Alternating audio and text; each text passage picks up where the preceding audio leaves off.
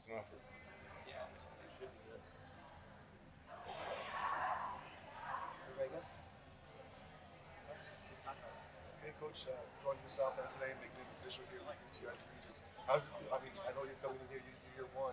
How does it feel to be a part of something new as this whole program joins the Southland? I think it's great. Obviously, it's great for the university. It's great for our athletic department. I think it's a terrific thing for our basketball program, also, obviously as well. So, for me, I don't have precedent anywhere else. I wasn't a coach in the WAC or anything like that. So to come here in the Southland is something that I'm really excited about. I think it's a really good fit for what we're trying to do, and I'm looking forward to it. And then how soon do you begin looking at those other teams here in the Southland and what they do on the court, their success, and what those teams look like, and what you guys have to do to compete and win against these Southland teams? Yeah, there's a real balance. Obviously, we're trying to make this team as best as we can, right? There's so many new faces, there's so many new pieces to what this program is becoming. That's taken up a lot of our time and our energy and our resources and our thought process. But obviously, you're paying attention to what's out there also. We want to beat everybody. So to do that, we have to be prepared. We have to know who's out there and what we're competing against and what that's going to look like moving forward in the conference. So it's a little bit of both for sure.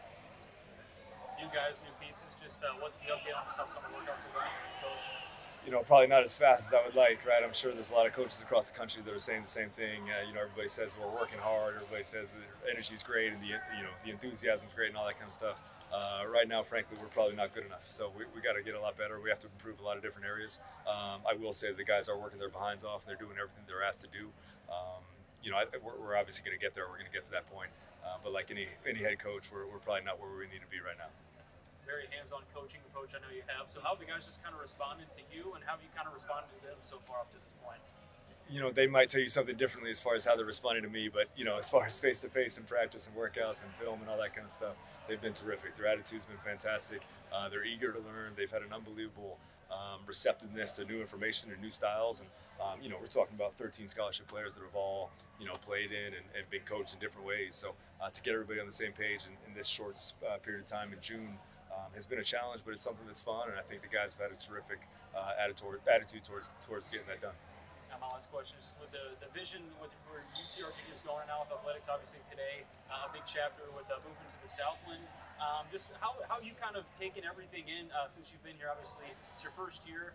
They jumped to a new conference. Just how have you kind of taken everything in, and just how do you see the vision of UTRGV moving forward here? Yeah, the vision's exciting. I think with Chase Conk and President Bailey and just kind of what they've put forth from a foundation standpoint, not only with facilities like the atrium and what we're doing with the practice facility, and obviously football coming on board and everything that's going to bring to this program and university. I think the vision is very, very clear as far as growth, as far as achievement. Everything's being put in place for all of our programs, from basketball to football to tennis to soccer and everything in between to achieve at a really high level. And I think that's absolutely possible here. I think moving to this conference is going to be something that's conducive to our success as well. So we're really excited about it.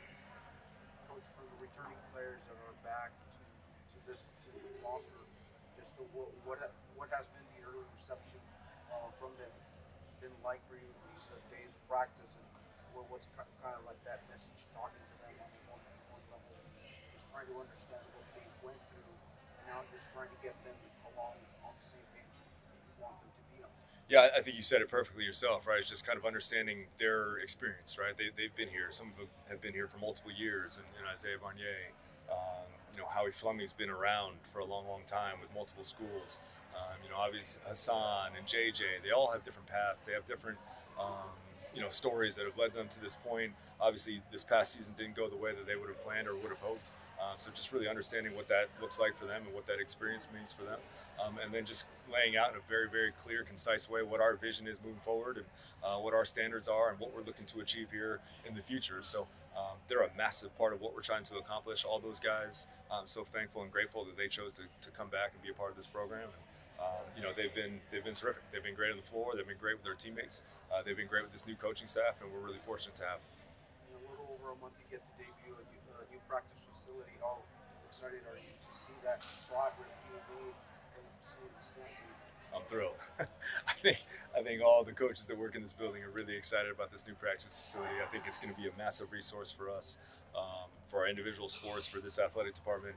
I think it's a very cool thing to have. It's going to make our players better first and foremost. So it just gives them another resource and facility and space to get better at their games and work at it. And do what it takes to be successful, right? And having that kind of a infrastructure in place to help, foster that is awesome. So we're really, really excited about that.